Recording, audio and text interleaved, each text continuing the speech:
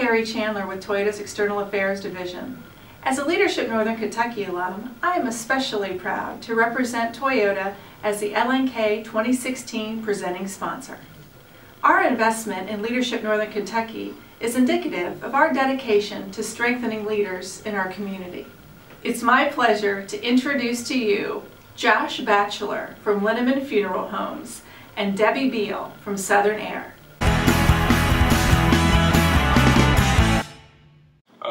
A leader in my life that's made an impact, I would have to say, is my grandfather.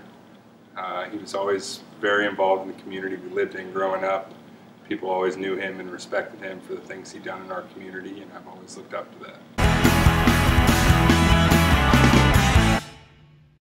I think the pressing issues in Northern Kentucky would be the obvious one of the drugs and the addiction and how it's hitting children and families of all races, genders, ethnicity, locations. It doesn't discriminate against anyone, and I think that's something that people all over the area really need to try and step up and help out, especially getting to the children and helping them curb the addiction or not even getting around the drugs in the first place. The other part from a business perspective as well would be from revitalizing our airport.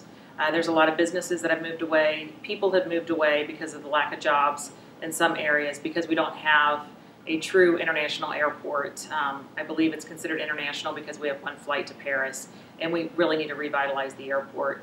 I think tackling those two things, not only keeping our children and our community healthy, but providing them the education so they can attain jobs and retain a healthy and vibrant life in this community is, I think, what we really need here.